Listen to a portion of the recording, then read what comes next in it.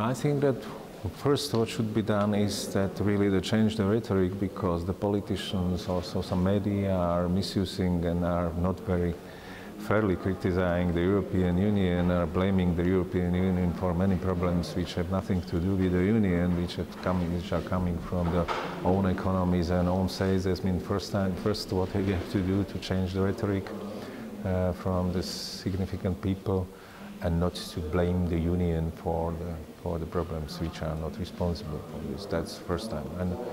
of course that we have to continue in the reforms. As I mentioned also here, our fiscal framework is not effective. The indebtedness is worsening, and the discipline and coordination is weak, and this is one of the reasons why we really need to continue in the reform of the fiscal framework from my responsibility, and start to increase the effectiveness, coordination and discipline in the countries.